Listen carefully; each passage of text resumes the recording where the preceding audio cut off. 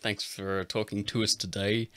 I reckon it was a really big year for you in 2022. Would you say so?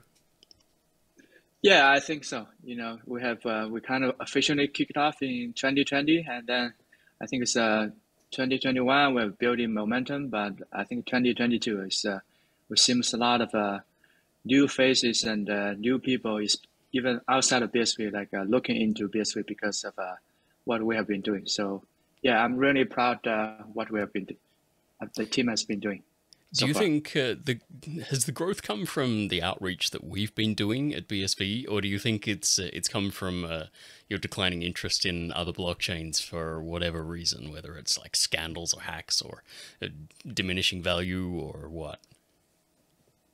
I think it's mostly for because of we are pushing out, we are reaching out. It's not because if you remember, like the all the the kind of implosions of other computing blockchains, or or Yeah. DeFi or centralized exchanges or all these things is happening. If I can remember correctly, I think in the later part of the year or even the last quarter or so, Yeah. out of nowhere to me. It's a kind of surprise. I think we are in this space. We always talk about the demise of other other blockchains, but it seems to be happening faster than I expected. We are talking about. I thought we were talking about years and years, but it seems all of a sudden out of nowhere. And then that's why I hear the joke, which is kind of true. For Bitcoin to succeed, we don't have to do anything. We just have to, survive long enough, and then all the other blockchains they just kind of implode without us doing anything. Yeah, I've often wondered about that one too. Like, not even as a joke, but just seriously, is that really all we have to do? It's possible. Just wait.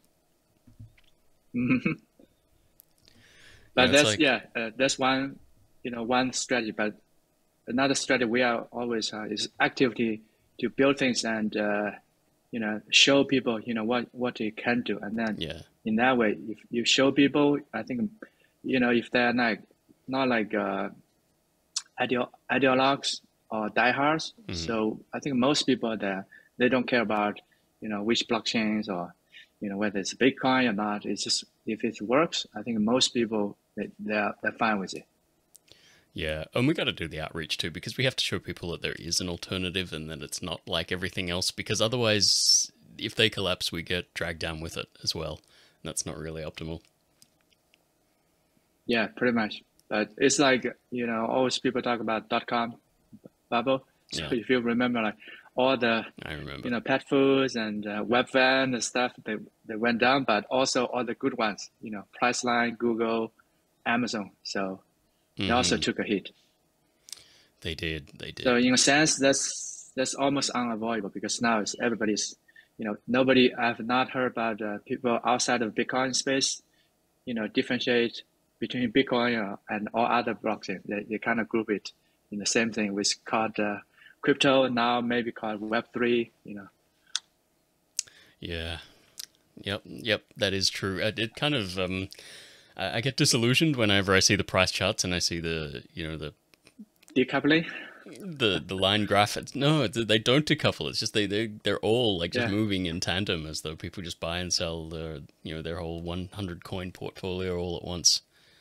And there's no other factor that determines the price at all. It's just like mood at the time. yeah. Anyway, I want to talk about you. Um, what would you say were your absolute highlights of 2022? Yeah, if you, yeah, I kind of divide into three major things we've been doing last year. I Yep. think for the first half of the year, before we went to I haven't been to the CoinGate conference for a while, so it's good Me to neither. finally to meet you and everybody else in Dubai. So Hmm. before that, we are doing, if that's a common theme for all the things we have been doing, is trying to show, hey, you don't need other blockchains. You don't need have have breaking changes for Bitcoin. You can do all the things you wanted to do on the That's true. original Bitcoin. For example, right? We in Dubai, I showed how do you do all the the most prominent features of BTC. They brag about, for example, Graphroot, you know, or say, you know, uh, different signature mechanism, or you have, all the things they've been talking about, that take years and also take hundreds of people and many break changes. And then you can actually implement it if you know the so-called Bitcoin smart contract enough, which is what we've been focused on. You can actually code this in a contract. You don't have to either launch a blockchain or have breaking changes. So that's a common thing. We also talk about how do you even run, for example, Monero or Zcash or, BCH and lastly, we have launched the Transpiler, which is also the highlight in the conference. You can even simulate everything that Ethereum can actually do. We also have tools, not only in theory, we also have the other tools to help you if you ever want to migrate and you want to compare this to, you can actually, run the code yourself and see, in real eyes to see what's the difference and the benefits of using the Bitcoin protocol. So that's, I would say, kind of like a phase one, what we've been doing. So after, Dubai, and we've been focusing this, I think it's pretty cool technology, which is also very good fit for the Bitcoin system called the zero knowledge proof. Yes. Because it can kind of do two things. It's kind of mind blowing if you ask me, because it's kind of almost like a mathematical magic box. So you can prove something is true, without telling me the thing exactly. So for example, right, if you can prove me, a private key corresponding to this Bitcoin public key, but you are not telling me the public key, right? So usually you can do it with a signature. That's the most intuitive, way to explain to people, what is the zero knowledge thing. You're telling me you have possession of the private key without giving me the private key, because you don't want to give me your private key, because otherwise I can steal whatever coins you have there, right? So that's one thing. And then opens a almost entire new categories of new applications that's previously impossible in Bitcoin, because, we talk about the blockchain. One, the biggest feature compared to other previous technologies, is transparent, right? It's public.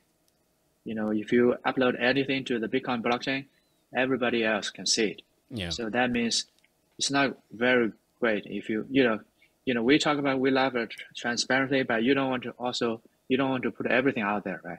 That's true. And then the dilemma is if you put it on the blockchain, everybody can see it. But if you want to keep it private, and then miners, the Bitcoin network cannot, validate the things. Then how do you make sure the rules are followed? And then this zero knowledge is only technology I can know. Somehow you can put a commitment there, you can put a hash there, but you can also prove, hey, all the rules are being followed. For example, previously you can only play chess, right? Because I know your move, you know my move, but now you can finally play poker. Yeah. Because, I don't know about you, when I play poker, I don't want to show, all my cards I have to my opponents, especially if we're playing, if there's money involved, right? It's funny because the whole idea of zero knowledge proof is kind of alien to most normal people. Like until they really think about it, or until it's explained to them, they wouldn't have considered that it's not possible before. Like you wouldn't imagine that Battleship or poker is a more sophisticated game than chess, from a knowledge perspective. But it kind of is. Yeah, because usually. Especially in the past few years, more and more people are moving their activity online, right? Yeah. So all of this issue is not an issue, right? If you're like play, offline, you are on the same table in the same room, right? I can make sure you don't see my cards, and you don't see where my fleet are, right? In Battleship, right? Which is very easy to do in a physical world. But now, as more and more people transfer doing more and more activity online. Mm-hmm. And then it's kind of hard, right? To just make sure, almost like you want to simulate the physical world somehow digitally. It's almost another thing, right? All kinds of games, right? Most people, I'm not a gamer myself, but all the biggest games, I can think of, right? The World of Warcraft or Civilization, all these kind of games have some kind of, hidden information. Right? You don't want to that's a fun part of it. You don't know everything all the time, right? Because otherwise it's not as fun, right? It's like a real world, right? Mm-hmm. We're all in our local environment. We don't know everything. Yeah, some people kind of find that that's scary, but I think that's what makes it exciting, right? If you know everything all the time, you're down 10 years in the future. I think it is probably less fun. And of course, all of these things are already available to play online or on computers before we had the internet. Yeah, I do remember that time. But the challenge is getting it to run on a transparent blockchain where people can, in theory, see every move as transactions. You don't want that happening. So you got to keep it secret somehow while still publishing the moves on the blockchain so it's verifiable. Yes, and there are a lot of I'm very bullish on on games on blockchain because that's one of the areas usually, if there's any new technology coming, games usually is, one of the, if not the number one, field that has some kind of like a killer app, right? If you remember when you first have, mobile phone, I kind of remember when we first have iPhone and Android. I think most people are not trying to, oh, I'm going to do banking on it, right? So it's most, you have playing Angry Birds, you have all kinds of, you could say, some people find it's very fun game, addictive. They just, I loved Angry Birds. It's very, adaptive to new technology because, one is very good proof of concept. And also, I would say the stakes is a little bit low because I don't want to, that's why I kind of feel what other blockchains kind of doing is almost the reverse, right? I don't want to put my life saving in some kind of like a DeFi before you can even make sure my games that's good, right? So it's almost the opposite always. So the games and billions of people play games, and then if you put it on blockchain, there are quite a few benefits, right? One is, you talk about all the games that's pre-Bitcoin, right? You trust pretty much all the companies, right, to do it. I think sometimes it's fine, but a lot of other games you don't want them to rug pull you, right? If you remember, Vitalik, one of the official reasons why he gave right to why he launched Ethereum is because he was playing, I think it's the World of Warcraft or something, and then the company somehow changed some rules, and then he lost some weapons or something. Yeah, and then he, you don't want to, if you don't want that happen again, because if you are relying on some trusted third party, they can always change the rules, right? But then if you put on blockchain, even the company who is launching the game, they have to follow the rule. It's almost like every game now is almost like a protocol. So you can interact with it and then enforced by the miners, by running the smart contract. You don't have to trust anybody. If you really, the company went bankrupt, which every company does sometimes, to maybe to the audience surprise, no company, survives forever. But then the game can really live on chain, right? That's, I think, if some people call it metaverse, that's the only way I can think of, metaverse, right? If you put all your, social life or economic life or even games in some so-called metaverse, you don't want to run it on, Facebook's server or whoever's server because they may go out. You don't want to lose everything, right? So and Bitcoin is or blockchain is the only way I can think of. You can actually have the metaverse. Nobody can control, and then it's not dependent on certain central entity to make all the rules. Even if I hated everything else about Bitcoin, I would stay in Bitcoin for that reason alone. I do not want to live my life on the Facebook metaverse. Yeah, that's what Zuckerberg has been trying to pull you, Yeah. And they're also trying to issue their own coins. So far it's not going too good. Yeah, well, unfortunately, everyone just hates Facebook these days. Like, nobody, even Gen Xers and Boomers, don't think Facebook is cool anymore. Okay, maybe some Boomers do, but everyone else. Yeah, is that's just another. You talk about, even the Boomers they are not joining because if you remember, one of the biggest surprises in 2020, I think it took a lot of people by surprise. Elon Musk, he took over Twitter, and then a lot of people especially on the political left, they're trying to say, hey, we need to find an alternative. But nobody I have heard of is trying to say, hey, let's go instead, join Facebook instead. They're going to even join some like very primitive, social network instead. They're not joining the biggest. Yeah. So that says a lot. They were rather typing, go back to the 90s, but somehow not willing to join Facebook. Yeah, Facebook, it's like they decided to become the everything app, like just a few minutes after the point where everyone decided they didn't want to be on Facebook anymore. Like they probably had their heyday about 5 years ago, 8 years ago or something, and they could have done it a lot easier back then, but no, they had to wait until their popularity had gone over the peak and was on the decline. And then they're like, yeah, we're going to do metaverse. But didn't quite work out. Going back to ZKP's Zero Knowledge Proofs, I wanted to mention that you did the first Zero Knowledge Hackathon. Yes. Last month, yes. Back in December. For me, that was probably one of my sCrypt highlights of the year because it was a good event. Were you impressed by the talent that was on show there? Yeah, pretty good. I think it's I think it's when I first, to be honest, when I first launched this thing, I tried to work with Bitcoin Association, say, hey, let's put some resources and then see if anybody is coming to play with us. It's like now you set up all the playground, you get all the toys, you got all the building blocks, Lego blocks. But then the question is, where the developers come, right? Because I'm a little bit even like, before I launch it, I'm like even a little bit of a hesitant, like, hey, what if I launch this thing and spend so much time and bring a lot of people from Bitcoin Association? What if you got the party, you got the value, but nobody shows up? That would be like awkward, right? And then even for naysayers, right? For BTC people or Ethereum, they will even laugh at us. But then, hey, it's not like we are the most popular party in the first place to begin with, so not much to lose, right? So why not just go ahead? So yeah, it turns out it went.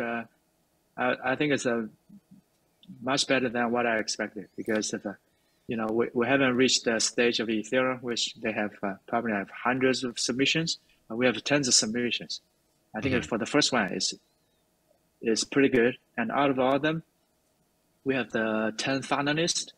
Which is you can watch on our, on the dev post, which is the website that hosts in the hackathon.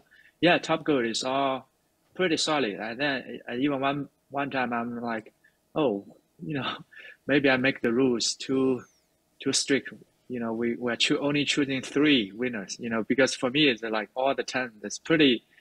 You got to spend quite significant time and efforts to make each of them work. I would even almost, hey, instead of 3, why not just 10? Everybody wins. But then the rules is already published up there. So I kind of have some difficulty choose which are the best one. But eventually, because we have, and also let's talk about the judges. It's pretty much like all-star. We have, of course, Dr. Craig Wright, but I also have, this professor he used to be at the University of College of London. He's pretty much like a Satoshi, but in the zero knowledge space. Right. Everybody knows him because he's one of the first people, who get zero knowledge to practical level, because zero knowledge has been around, since the 80s. But then, it's just some theoretical construct. But then he made a lot of significant improvements, so which kind of finally make it practical. You can run it on the blockchain.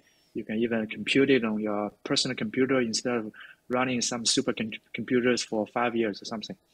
Right. So he's Hans Gross, and even the zero knowledge protocol we are using is named after him. It's called Gross 16. So if you talk about Gross 16, everybody knows that. So I'm kind of glad we threw some great people at Bitcoin Association who happened to be his doctor student. So, he reached out Jared, which give a shout out. He happens to know the professor, and he said, hey, why not I just invite him? And he kind of agrees. I think that's give us a lot of I would say, either reputation or legitimacy outside of the Bitcoin SV space. What Because does he think of BSV? People, even they don't, some people for whatever reasons they don't like us, but if they look at this professor, he's legit. You cannot be more famous than him in the zero knowledge landscape. So, which I'm super glad he made that to be one of the judges. Did you ask him what he thinks of BSV, or does he have no opinion on that kind of thing? I didn't ask. I just like, I want to be. Okay, here's the thing. I don't want to scare him away. He already agreed. I don't want to, to put him under too pressure. Maybe next time I invite him, I can talk about. Maybe he's already in London, so we just invite him to the conference.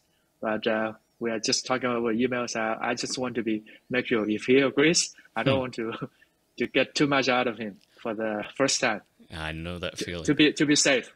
Yeah, absolutely. Because you heard about the previous speakers, right? Some of them, Tim Draper and some other people. They first agreed, let's go to the Bitcoin SV conference, but then, the Peter McCormack's of the world, they always troll him on Twitter or something, so they just give up. So. Yeah, they're trying to use the heckler's veto on BSV. Anyone who's associated with it who's not already in BSV just gets, dogpiled on Twitter. So that's why I'm super grateful. He kind of stayed around, and then he also helped us to find out what are the top 3 out of the 10. So we have 6 judges. We have people from Ancient Bitcoin Association, and also the Craig and Professor Gross. So eventually we made, it's kind of hard to decide the top 3, but we all give us our best votes, and then the top 3 is going to win the $45,000 US. So which is not bad. So congratulations, and I encourage everybody who's listening. If you're a developer, I think we're going to host this annually, if not more often. So stay tuned if you want to show off your skills and also make quick bucks. So that's one. People saying, hey, if you want to get rich in crypto, other than pumping coins, you can also by showing proof of work, you can also make real bucks. Well, it's one of those fields that's so new that if you join in now, you're kind of on the same learning curve as most of the other people who are in it as well, and you've got that opportunity to get in, at the very early stages, be a pioneer. Yes. It's like Steve Jobs just launched the iPhone, and then you are one of the first developers to code Objective-C on iOS. I mean, it's still, that's what I'm kind of going. If we are talking about 2023, but before I talk about that, the next thing, I want to give the last thing. We talk about the phase 1. We are talking most to show people, hey, actually, you can do everything other blockchains can do on Bitcoin, and they can do it better without changing the protocol. And the part 2, we just talked about the zero knowledge part, and which concluded with the first ever Bitcoin zero knowledge hackathon, which attract quite a few talents. And the third thing, I think it's almost just a little bit about 1 month ago, we launched this thing called sCryptTS. So TS, for people who have not heard about it, it's called TypeScript. So if you think about, people usually heard about JavaScript, right? So TypeScript is almost like you can almost think as a cousin of JavaScript. Usually this thing is very similar, but it's make some improvement over the vanilla JavaScript. And the good thing about JavaScript is pretty much every developer knows it, or even non-developer, you probably heard about it. Even I know some JavaScript. So it's like pretty much the most popular language, and also is the language most people, learn when they first started programming. Yeah. We all laugh about the sCrypt, but the fact is, it's still like a niche language, right? Doesn't matter. It's still new. That's a problem. for language, right? It's like a natural language. It doesn't matter how good you think the language is, but if not many people are speaking of it, it's not great, right? So for example, if you want to build on some kind of contract-based games, right, on using sCrypt, I mean, you can learn it, but also, first of all, it's kind of you would take some time to learn because it's something new, and all the tools and the language, the syntax, you have to learn it from scratch. And also, if you want to have more people to help you to develop this project, then it's hard, right? You can probably, don't know about Tokyo, but even in the Bay Area, which like have hundreds of thousands of developers, but it's usually just a handful of people who is very familiar with sCrypt, right? So it's also Just it basically creates a lot of barriers for people. Yeah. Well, you came up with the transpiler. I mean, that was designed to make it easier to just code in another language and switch it over to sCrypt. Yes. So there, I think in the official launch article, I also have this kind of like a diagram showing, Solidity is more famous. But even talk about Solidity, we'll only talk about tens of thousands of people. Yeah, that's true. If in a global sense, it's still very niche, right? And then you talk about JavaScript or TypeScript, that's like around tens of millions of developers. So it's like many orders of magnitude. I think that's why we decided to, hey, sCrypt is good, but can we have something even better? So that's why we have the scryptTS. So basically, it's like a wrapper. You can think about it as sCrypt is built on top of the Bitcoin script, right? And then you think about the scryptTS is another layer, abstraction on top of sCrypt. So you can code in TypeScript, JavaScript like a syntax. You don't have to know any new language. You don't have to learn any new tools. You can use the familiar workflow and all the tools, IDEs, so-called. You can use VS Code. You can use the package managers, everything. Tens of millions of people already know. So I think that's what we have been focusing on in the last month or so to make it as stable and as mature and as possible, and then port many libraries we have been doing before. And we have been also, we have done a few surveys. I mean, it's probably not as rigorous as some like professional polling companies because it's on Twitter or on Slack. But most people, when they have a choice, they prefer to program a Bitcoin smart contract in TypeScript or JavaScript. That's fantastic. Yeah, I mean, are you getting what level of interest are you getting from people outside the Bitcoin world or even outside the blockchain world? Is there do people still contact you all the time and say, "Hey, I just heard about you. Tell me more about this sCrypt thing"? Yeah, it's I think for me, we just looked at the numbers, right? So for the Slack channel, when we first created a couple of years back, it was like just me. So right now, I think today I check it's like, let me check the latest number. Yeah, it's 458 as we speak. So you talk about, and most of them, I think it's developers. I wouldn't say all, but most of them developers. We got people almost join this daily. So, it's not, I would call it a mainstream yet, but I think it's going exponentially faster, growing, because at the beginning, maybe no people joining a month, and maybe several people joining a quarter, but now it's almost like a daily. We have new people coming, and many of them, you have been in this space since forever. I've been here since forever. So most of the developers, I used to know them personally, but for now, the opposite is true. Most people, I don't know where they come from, and a lot of people saying, they read our official blog articles. We try to reach out there to publish on, Medium, also CoinGeek, and also I always push them on LinkedIn. Somehow it seems getting a lot of attention, especially even outside of Bitcoin, because people say, hey, I'm like, usually they're like quite shocked. I want to have that kind of a effect. That's what we desire, right? Because it's like you're looking at people say, Bitcoin is like a very primitive technology. You cannot do that. I can do this, and then I do the zero knowledge, which is the most complex contract out there on any other blockchains. So we just did that, and then people think, oh, this is very interesting. It seems it's not what the crypto influencers been telling me. Somehow I have to, if they're open-minded, they want to check in. Once they check then it's pretty much like a rabbit hole. It's you're not going back. I think that's usually one when you can find out, okay, you're kind of in the right track, because usually if it's a one-way street, usually there's something going on there. If people are leaving Bitcoin to go to somewhere else, which happens, but it's at a much greater rate. I find people, the influx of inbound coming. Yeah. Well, you're definitely in the right place for it over there too, over in Silicon Valley. I know officially we hate Silicon Valley, the concept, but as a place, it's still a hive of activity. There's a lot of talent there. Do you sort of do much face-to-face socializing with other developers there, or is it mainly online?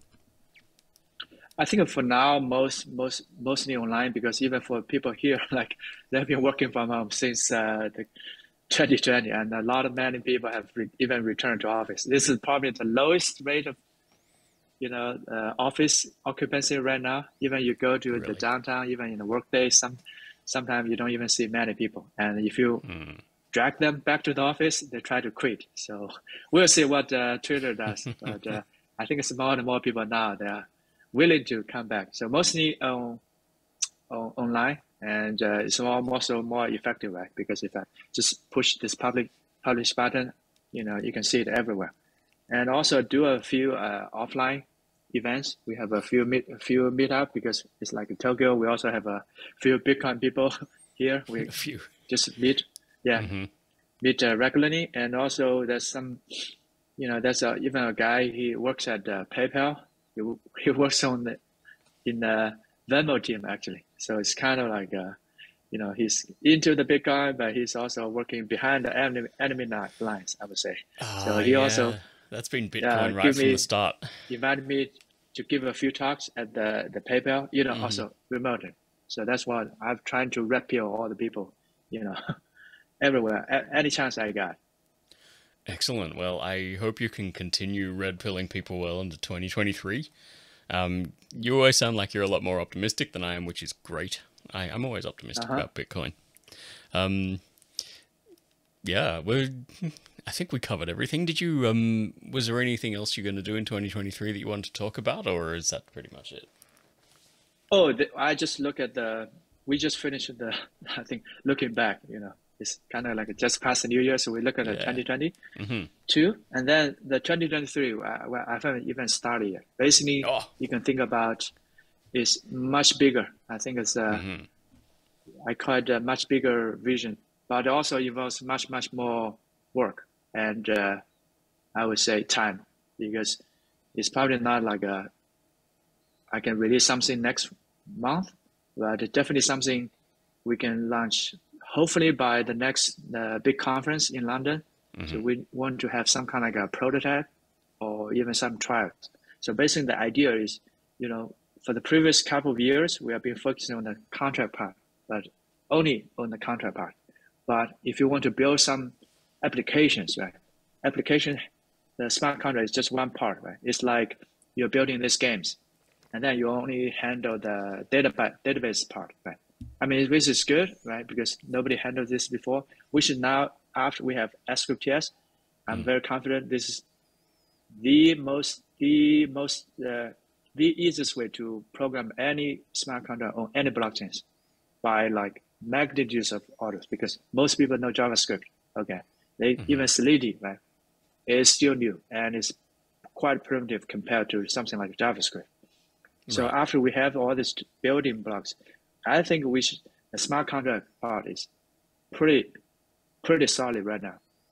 But still the issue is, hey, if I want to build an app like, zero knowledge based battleship, you just help me solve the one piece of the puzzle, right? But still, I need to figure out all the other issues. I need to have, how do I read from the blockchain? How to send the transactions? Do I have to call Tao if I'm a new person? What wallet I use? It's just one small piece, but it's a critical piece. But it's not the full picture. The idea now we have is instead of having this piece, we offer every piece. We have all the Lego blocks. We are trying to branding into an even bigger, I call it, almost I think about the Amazon Web Service, AWS, but for Bitcoin. When you try to launch a website, right, you don't want to get your own servers, you manage, you run your own node, get everything ready. So for us, we just have all the infrastructure for you and all the tools. So you just come here, you just focus on your business logic. Oh, you want to play Battleship? You just code all the Battleship logic. Everything else, the wallet, the node service, all the broadcasting, and all the indexing, and we handle all of that. You just sign up, you get an API key, and then you're ready to go. So the ideal goal is to make it as simple as program any like a so-called Web 2 applications. By if we reach that end, I think we have done a pretty good job. That's amazing. How close are you going to get to that in 2023?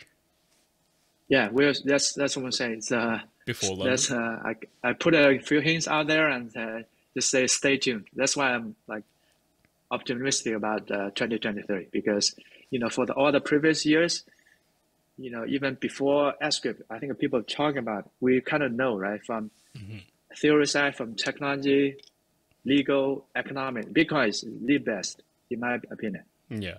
Also backed up by a lot of facts, right? Which we have been showing. But the problem is, it's good to have theory. It's like now you have Einstein, right? He just have the, E equals mc squared, right? Which is good, right? To something like a nuclear energy that's probably powering your lights right now, right? Nuclear energy. There's still some gap in between, right? You don't want the people just say, hey, how do I build a nuclear station? Say, go read the white paper. Go read the Einstein's original paper on E equals mc squared, which is a good starting point, right? But still, you need all the tools, the infrastructure to help people to build this, giant applications on top of it, right? So that's something which I think is the most pressing issue in Bitcoin for its go to mainstream, because you want to have all the intermediate, the tools and the infrastructure. So they come here, even they never heard about Bitcoin before. They're like, oh, I'm building apps. I cannot even tell it's on the blockchain on Bitcoin. All the details are being abstracted away. So that's our job. So more and more people come in here, they build hundreds of applications. That's how I see the killer app is going to emerge. It's not going to be kind of like Craig says, oh, this is a good idea, maybe build this. I'm not saying it's I'm just not convinced that's the optimal, the fastest approach, because that's what I've been saying, right? We want to have more people to come here to experiment with it. I don't think people they read the Einstein's original paper, they come, hey, we could build a nuclear bomb on that. That's probably not the first. It's just a lot of people saying, oh, this idea, let's see, we want to stretch it to see what kind of things we can build upon. So, and then eventually you have nuclear energy, you have lasers, you have all kinds of things coming out of it. Yeah, that's definitely one way of looking at it. And yeah, you're so right. I mean, you're sort of right at the root of the whole thing, the core, and then everything has to grow out from there. But yep, I definitely hope that can happen in 2023. I never really know how to market this idea to anyone. If I'm writing an article about it, how do I make it sound exciting? But I guess you've got to be talking to the right people. If you're great. I'm like, that's why I'm saying I'm super excited about the 2023, because we kind of handled something in the previous couple of years, but then this year we're going to even make it much 10 times or even 100 bigger. So more people, I think if we done our job right, it's going to be hundreds or even if not thousands of people that should be joining in next year or two.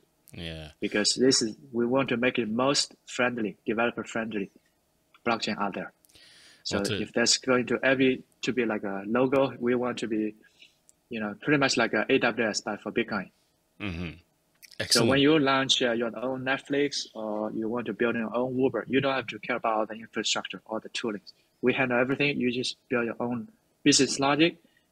I think the best case will be like people can build from idea to actual working app on top of Bitcoin. They can launch it within a few weeks or even a few months. But right now, it takes many people many months and has to be very experienced already. So it's super hard. Even in theory, it's solid, but that's a big gap. That's the gap we're trying to fill in. Yeah, well, I guess the best way to get anyone to pay attention to you and use your product or service or whatever is just to make it as simple and as easy as possible for them to join in from outside. I mean, it's the same with anything really, like not just blockchains or coding or anything. It's just wherever the on-ramp is easiest, that's what you got to do. Yes. Well, that's what our focus is on. Some people that are focused on ramp of fiat money, right? That's not our. We are just for us. It's always developers. I'm excited by anything that's not just some new way of trading shitcoins, basically. Okay. Yeah, that's the good thing is that's what every other blockchain is doing. They're always trying to find out new ways to somehow to trade coins. So it is seriously all I ever see on the others. Yeah, well, that's why I love Bitcoin BSV, because we talk about other things other than like trading trends and prices and that kind of thing. Because I hate that. I was excited by it once. Now I'm no longer excited by it. Well, Xiaohui, it's getting pretty late for me, and I'm worried that I'm going to start saying nonsensical things if I keep talking. So I'm going to wrap it up. With some very cheap flattery and say, you are one of those guys who, when I see that you're always coming out with new stuff, I think this is reassuring, because I think Bitcoin is still in very safe hands. There's thank you. There's always those projects where you think, gee, I like this. If they ever leave, I'd be seriously worried about the ecosystem. And you're possibly one of those people in BSV. Like, as long as you're coming out with different new things all the time, I always have something interesting to talk about. I always have something interesting to write about, and to me, that's enough. That's a good thing. That's great. I think that's what I want to, if I want to have one, wish for the new year, it would be like we change, the culture of Bitcoin a little bit from all the the court case, the politics, the argument kind of things, to have more people really into tech, to have interesting things going on. Just not, because for outsiders, they eventually they want to look at the tech. So we want to make the people coming here, we have this culture of, all developers are friendly, they are building all kinds of things. Maybe some of them primitive, but at least they're trying to bring, the technology into mainstream. So less of the arguments, politics side of court case, I wish, and we have more people have tinkering, talk about, building interesting things. Make Bitcoin tech again. New Year wish. That's out there. Excellent. That is a great note to sign off on. And we'll say that. Let's get back into the technology. Let's make Bitcoin tech again. And Xiaohui, I hope you have a fantastic 2023, and I hope everyone else has a fantastic 2023 as well. I will see you around there. Okay. Thank you, John. You have a happy New Year too.